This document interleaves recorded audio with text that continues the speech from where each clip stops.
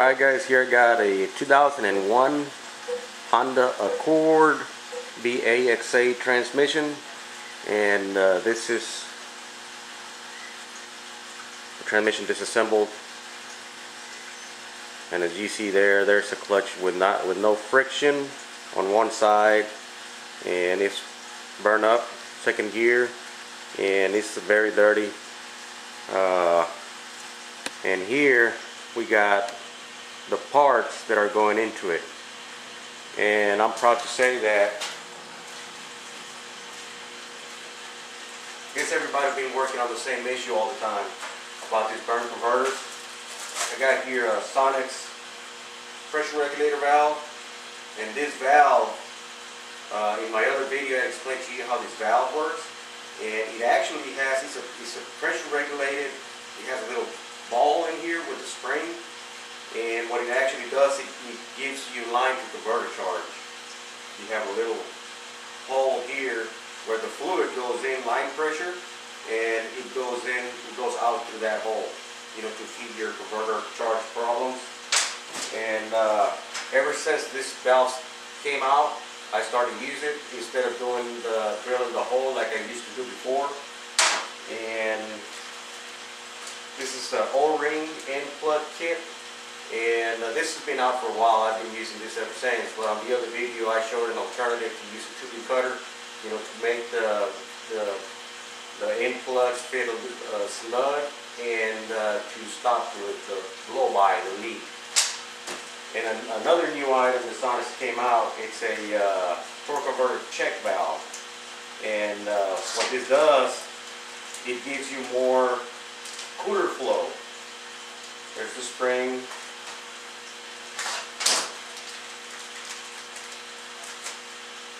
And here's a little check valve. Got a valve, the spring, and the spring seat that goes in the back of the pressure regulator body. As a matter of fact, I got an old torque converter check valve. This is the original style, and sometimes this spring wears out, or this gets stuck. And if this one gets stuck open, you're not going to have enough cooler flow.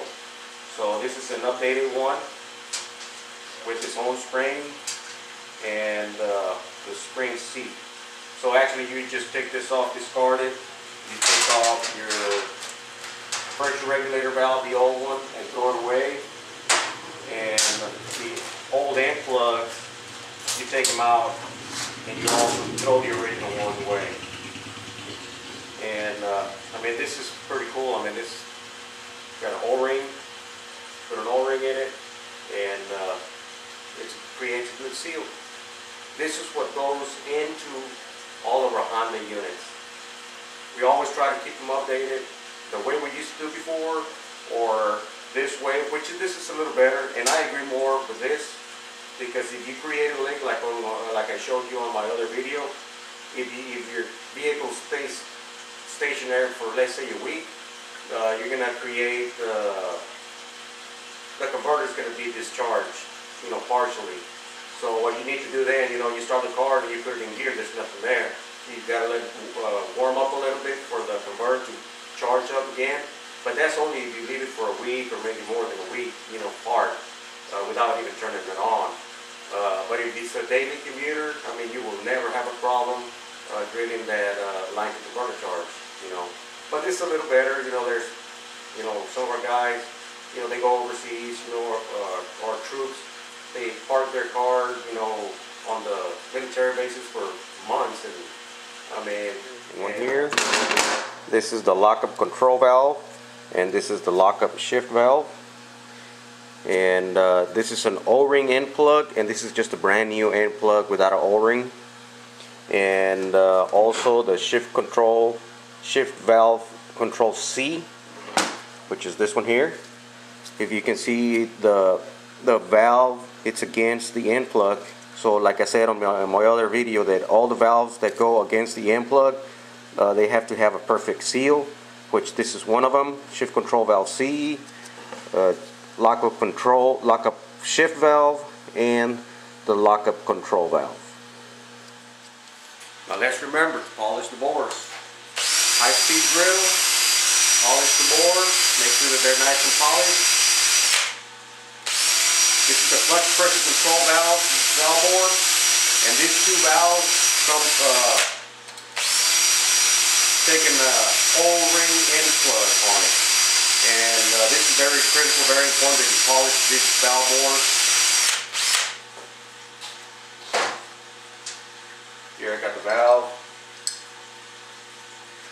It's still not falling on its own weight. It needs to be polished more. The more you polish it, it doesn't take any material out. It just cleans the bore. On my other video, actually, you can see the valves falling on its own. See they come out? This is what you want to see all the time. And I still need to clean this because I'm not polishing it. Both valves are the same on both bores. Let's try it on the other one.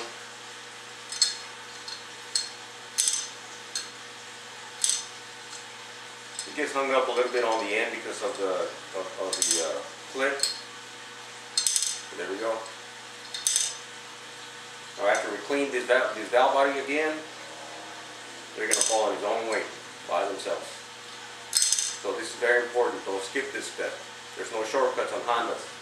That's what we do. That's why we're so successful with building all these Hondas. And we try to keep them on the road. And cleaning this is one of the most important things on a Honda unit. And all your builders know that the valve body goes all the way down. You got your shafts and everything. It has no pan, so it has to be clean.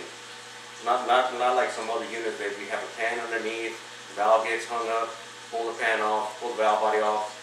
There's no shortcuts here. You can't do that. Very important step here. Very important.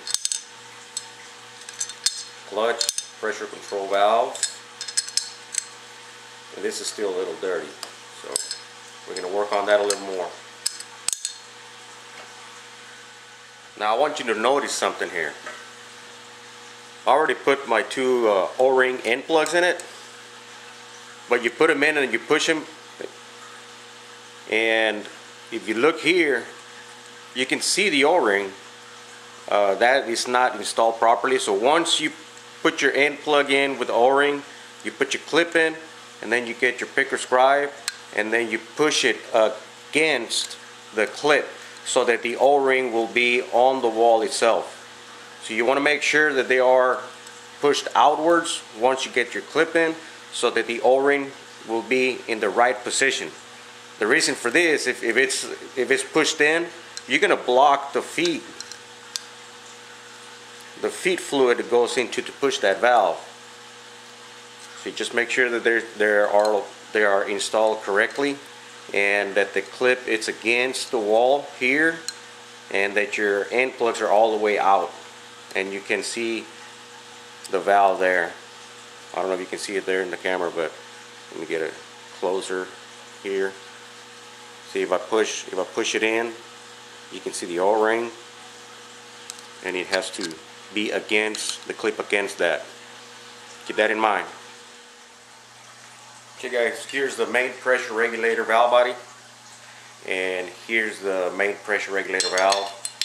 As I explained before on the other video, you have line pressure going here, and it goes into the little orifice in the valve, and then it pushes the valve open just a little bit for one of these lands to get some fluid from the converter, from the line pressure to converter charge, and then you have line pressure to the loop circuit on this other land.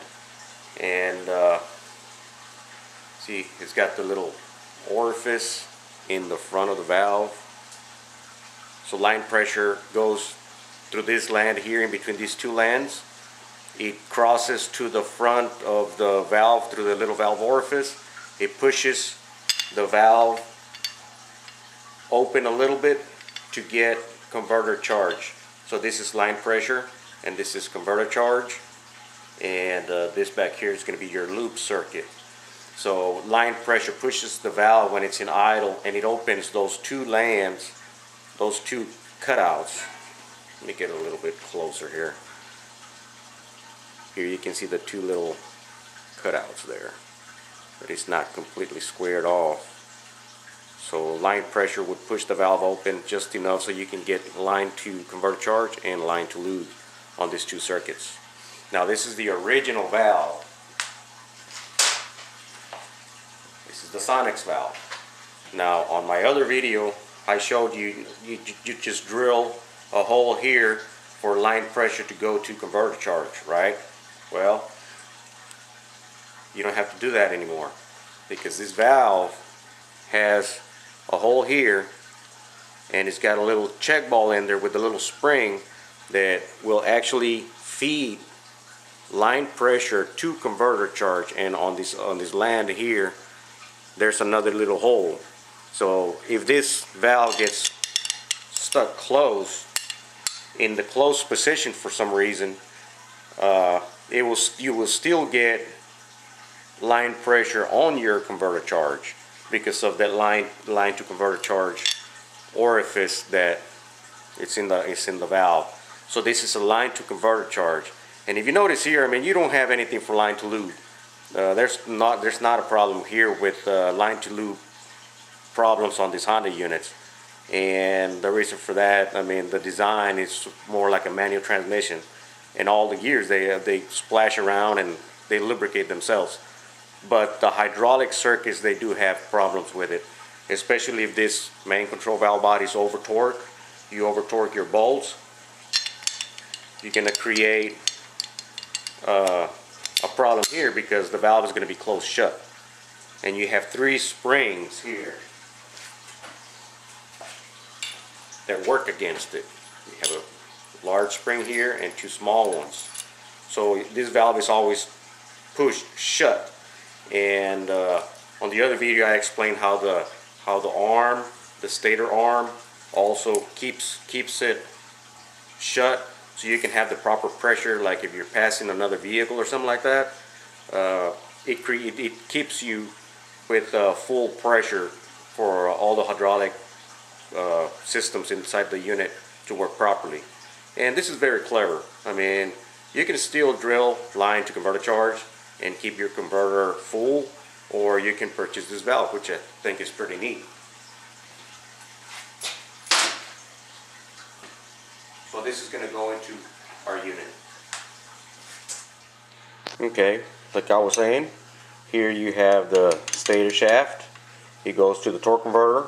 Here you have the outer larger spring, and the other two springs are in there. So these three springs are keeping pressure on the pressure regulator valve. I'm going to use an example of the old one. It's going to keep it on the closed position.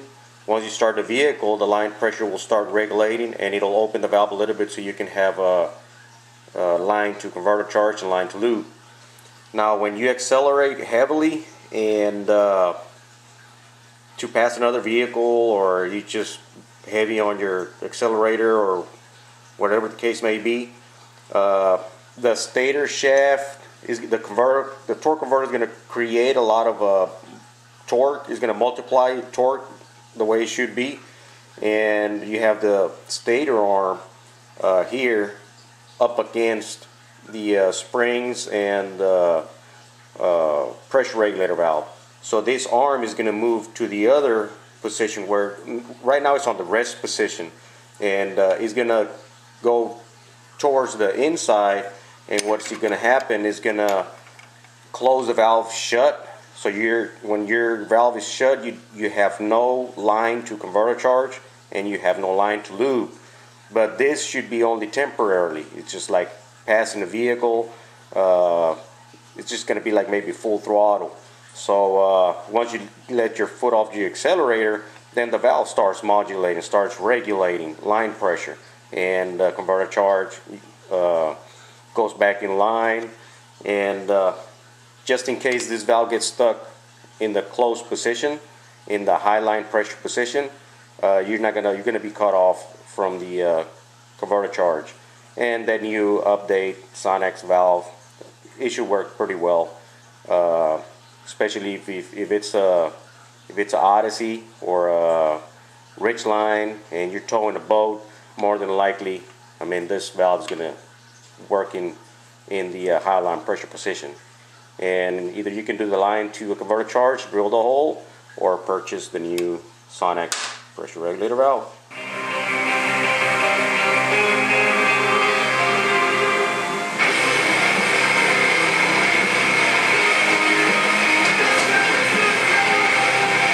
That's the way it looks inside, all assembled.